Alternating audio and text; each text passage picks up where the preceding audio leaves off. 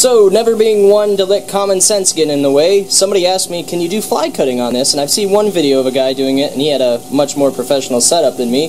But seeing as how this thing is on its last legs, due to what we just did, let's try fly cutting.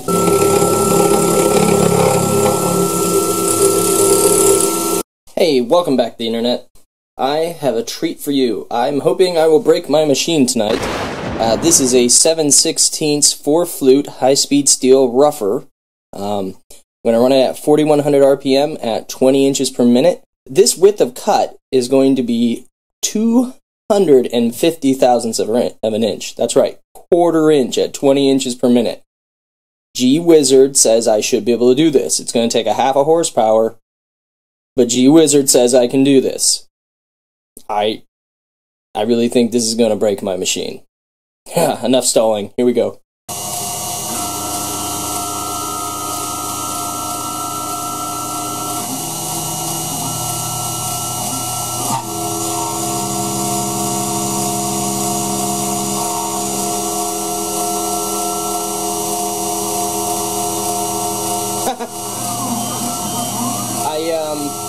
I told the machine that my piece was 4 inches long, so hence this face milling operation is way off.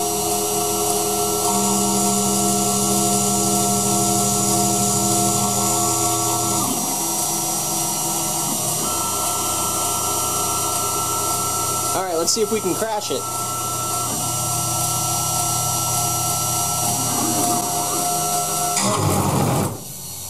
Yep.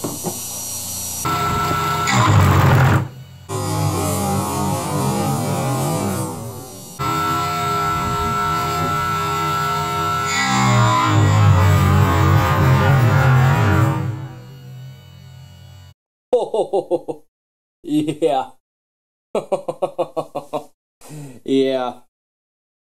Alright, G-Wizard. We need to have a talk. I mean, it looks like, and unfortunately I don't have any video, I think this slipped. I think this whole motor got pulled forward. Do we have evidence of this? Like of it adjusting? Maybe some wear? Yeah, you can see right here. You can see where the paint was rubbed away when I first tightened this down. So there was enough force on this that it pulled this entire motor assembly towards the front by, oh, 1/8 of an inch or so. Enough that this belt was loose enough that it just started slipping. Huh. So, I can't rule out that G-Wizard is at fault for this because technically, it might have been able to do it if the belt was rated for that kind of load. It's not really. This was rated for 1/5 horsepower, and we always knew this was the weak link in the system.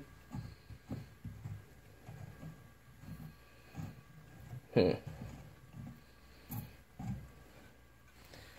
suppose it doesn't help that my belt has cracks in it as well. Well, what did we learn from this? Steps to take away. That this particular end mill leaves a absolutely spectacular finish. Yeah, we were trying to take a pretty big chunk out of that. Look at that. I'm kind of sad that I couldn't see it work. Very next thing we do, replace the pulleys.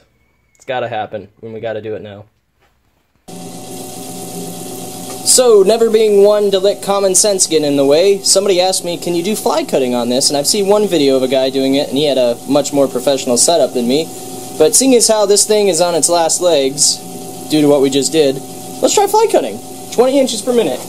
And, I don't know, maybe 2,000 RPM?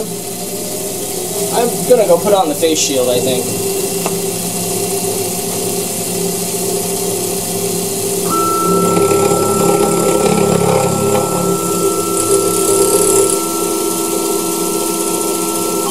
Alright, let's go down 1,000.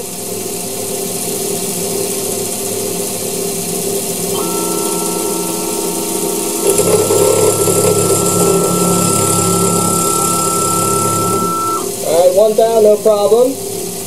2,000.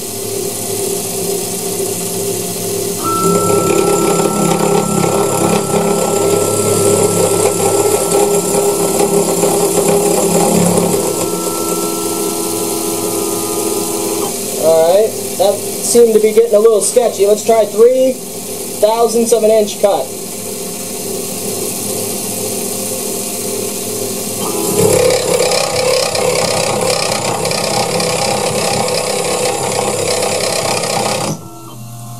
Whoa!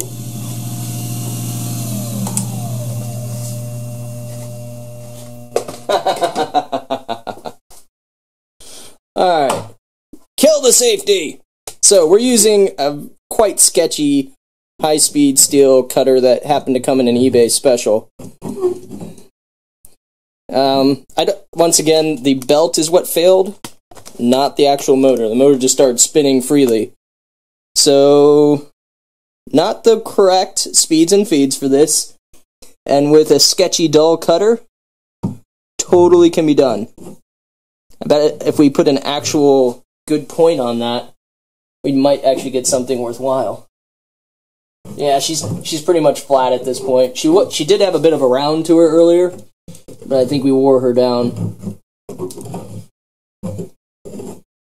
I mean, the surface finish is eh. It was better when it was sharp. I bet if we put a round point on that, it should be just fine.